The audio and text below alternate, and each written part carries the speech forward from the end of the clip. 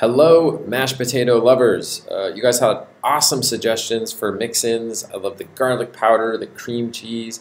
People are talking about making dirty mashed potatoes, which I'd never heard of before, or called that, where they're just kind of mashed really lightly and skins are on. They all sound really, really good to me. So I just wanted to answer a few questions that you had out there. And the first one was about do you have to use russets when you make mashed potatoes? And some people were saying that they like Yukon Golds. And I think maybe I wasn't totally clear in the video, but I was basically saying if a potato crumbles the way that the Yukon Gold and the russet do, then it's going to be really nice for mashed potatoes, meaning it's going to absorb a lot of flavorful liquid, so that's awesome. So both of those are fantastic, and we have recipes on Cooks Illustrated for using both russets and Yukon Golds. I like them both a lot. Yukon Golds won't absorb quite as much, but they have a nice butteriness to themselves anyway, so I think they're really nice. They also have thinner skins than russets, so for those of you who kind of like that that kind of mashed dirty style, I would tend to go for Yukon Golds over russets for that, but obviously it's personal preference. Whatever you like, and I think that's awesome.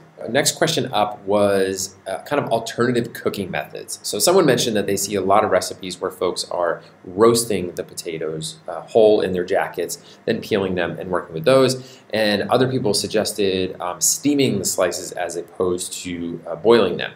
And so both of those methods work, and we have a really old recipe that bakes the potato before doing it, and we have a slightly newer recipe that uses Yukon Gold cubes, and we actually steam them in a colander.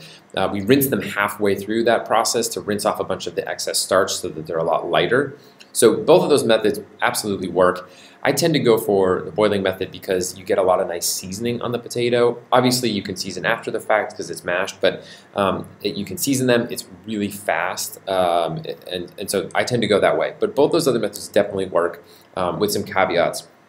So for the roasted ones, it's going to take longer than it would if you're boiling it, and then after the fact, you want to peel them while they're still hot. And so that you can let them cool down before you peel them, which would make it easier to peel. But you want to work with potatoes when they're warm, and you want to keep them warm all the way through serving time. As starches start to cool down, they retrograde, they form kind of crystals that even if you heat them back up, you'll never get mashed potatoes to quite the same point as when they're hot. So you really do want to peel them hot. That can be annoying for a lot of people. They don't want to do that. So a lot of times we go with cut potatoes that are boiled over whole ones that are either boiled or roasted. So that's the downside there.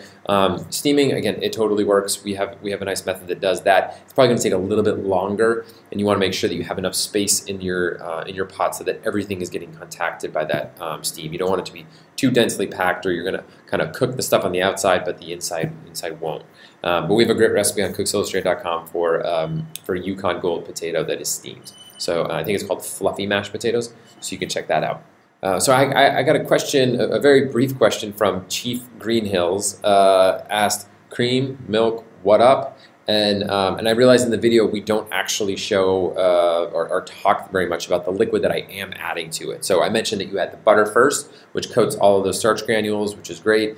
It's going to help prevent gluiness, but then the liquid that I do add in, and specifically in that recipe, is a little bit of half and half. Milk, if you want something that's a little bit leaner, you can go cream if you're looking for something really indulgent, but half and half is a nice kind of sweet spot for mashed potatoes. It adds some, obviously some moisture so that it thins out the potatoes. You have something that flows a little bit nicer, and they're richer for it, having added that half and half. So that's my go-to there, and there is liquid in those. So I also got another question that was very specific at 4:11 in the video, which is where I'm talking about you don't need to boil potatoes. All of these reactions happen at temperatures well below the boiling point. Someone was asking what temperature specifically. And so we're looking for something around 190 degrees, but it could be up to 200 degrees and even as low as about 185. The point is that if it's simmering, you see little bubbles, you're in good shape. You don't need to pull out your thermometer for that. Basically over 185 degrees, you'll see pectin breakdown and starch gelling will be happening. So anywhere where you have a little bit of bubbles but not violent bubbles, you're in good shape. And so the final question I wanted to get into was the purple, blue kind of novelty potatoes that you see at the supermarket. The question was whether those are good for mashing or not. So those potatoes, they can be a range of different types and have different qualities to them. But generally speaking, they live in the lower starch, higher moisture group. So they're a lot more like a red bliss potato than they are a russet potato. So can you mash them? Absolutely. You can mash, red bliss potatoes. People do it all the time. Is it going to give you that really fluffy mash that you can then get tons of rich ingredients into? Probably not. So for a lot of times when we work with those kind of potatoes, we like them simply boiled, drizzled with some olive oil and salt, or even cut in half and then roasted the way you would with, say, fingerling potatoes. So that'd be my recommendation there.